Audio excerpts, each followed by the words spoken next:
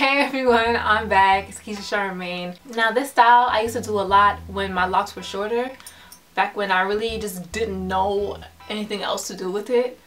But I'm gonna do like a variation on that style that I used to do. I used to do flat twists on the sides and just have like my little baby locks into like a little mohawk and call it a day. That was cute to me.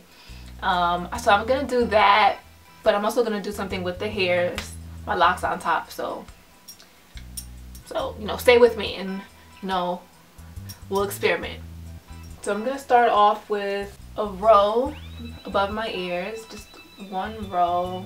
And basically the way I do a flat twist, I just grab the two locks in the direction that I want it to go. In this case I want them to go back, so I twist them together going backwards. And then I grab the following lock, which I believe is this one, and then I twist that into it. And then I make somewhat of a 3-strand twist and keep going. And then I add the next one, and this is as far as I want to go. So once I add this one into 4-strand twist, I will rubber band it. But I'll grab a lock and I'll rubber band it close to the root so that it stays back. So I'll just grab it, a random lock back here. Not too tight, not too loose. So now I'm gonna do it to this side. Back. So how are you guys doing? How are your holidays? I know the holidays can be a stressful time for a lot of people. And in my field of work, my line of work, man, tell me about it. I've come up with a bunch of tips on, you know, how to beat the holiday blues. It sucks to be down during the holidays when everyone else is cheery, or at least pretending to be cheery, listening to Christmas carols, watching Christmas movies and Christmas reruns of your favorite episode. Sometimes that could be like really triggering. Okay, so next row. When it comes to being down and depressed, now I don't mean actually clinically diagnosed depression. That's, you know, I'm not a doctor, I'm not a psychiatrist, so I'm not going to give you that sort of advice. But if you are in a mood, you know, depressed, you're going through it, but you're not, you know, it's not debilitating, you're still able to function. If you're going through that sort of state of being sad during the holidays, I suggest that you take some time to stop thinking about you. I know that's hard, like you live inside of you. How do you not think about you? I just mean, if you focus on helping or giving other people who may be less fortunate, or other people who just need a lending hand, you put your energy into that, and that on its own is medicine. That really helps. It can really help if you start to make a new tradition. Start a new tradition, something that you do with yourself. Maybe it doesn't even have to be anything spectacular. Maybe just decorate your room. Try to read a book a week. Go on a trip solo or with a friend, you know. Do something new. Just do something new. Basically what I want to say, and try to do this new thing every holiday season. The new thing has to be something that's gonna, you know, lift your spirit. That's the whole point. That's the whole point. I'm doing the third and last twist on this side. Okay. Now I got this idea from Shira J from Sugar Free TV, who I've loved for years. I think I've been watching her since like 2009. She has 2 channels. I'll link them both below, Sugar Free TV and Synchronicity Studios. She and I were like here in my head because like we're both on like the same wave regarding like we love beauty, you know, but we still are conscious and working on growing our consciousness and our spirituality. And you know, there's not a lot of YouTube channels that focus on spirituality and beauty. So, you know, I really appreciate her. So, yeah, and she has a video, I'll link it below again.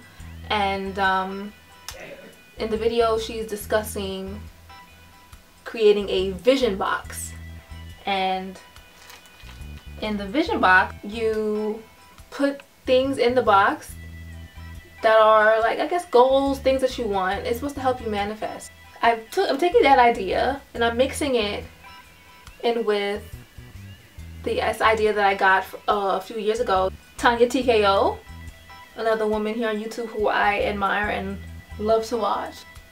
She brought the idea to my attention of creating a gratitude box. Now, a gratitude box or a gratitude jar is where, you know, you put little pieces of writing in there of things that you're grateful for, and you know, you do that daily.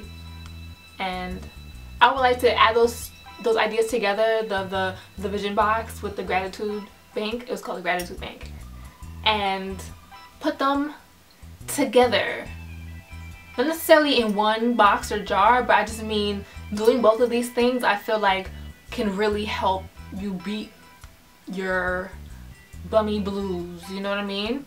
Like, okay, I'm gonna take some hair from like right at the top and I'm going to like play around with making some faux bangs.